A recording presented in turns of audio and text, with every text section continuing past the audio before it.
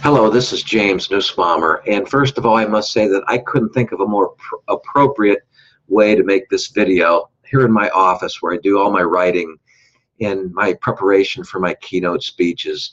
And thank you so much for visiting this page of my website.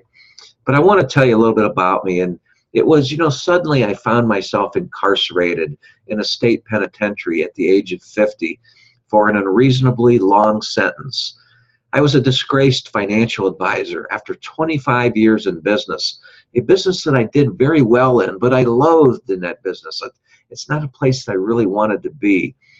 But when I was sentenced to prison and entered there, in the locker that was assigned to me at the foot of my bunk contained a worn, dusty book that no one would claim, a book for which I'd been searching for to no avail. It's called A Course in Miracles.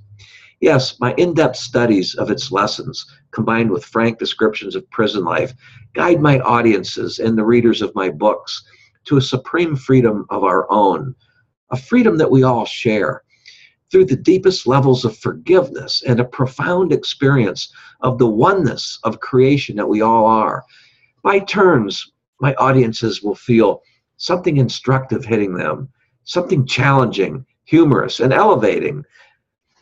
My inspirational memoir, this book here, The Master of Everything, that I'd written from prison, it's a story of mankind in the world of illusion that we call life. It is an inner journey to becoming the master of everything for us all. At age 50, when I was removed from my high-pressured life as a financial advisor, and I was beginning a 10-year prison term for this foolish securities violation, I had the time to absorb the complex lessons contained in A Course in Miracles, revealing to me the nature of the prison in which virtually all of us dwell, that of the dominance of the ego and the belief in separation from the one mind of all of creation. That one mind of all of creation is where the productivity sits and waits for us to claim. The productivity that we do in life, but a voice or an insistent thought is the way I would like to say it. It told me what I needed to do. From there, this first book right here, The Master of Everything, was born. The next volume is out at the end of May, probably June 1st, in stores everywhere, if not sooner, called Mastering Your Own Spiritual Freedom. It is the companion, a sequel.